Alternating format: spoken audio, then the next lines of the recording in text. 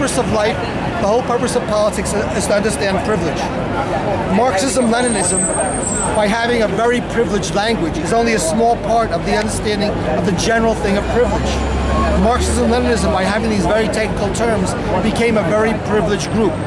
What Marxism-Leninism do should simplify things and talk about privileges more and not be so elitist. Other groups also that talk about power, black power, women's power, they're all trying to look at privilege from a different angle.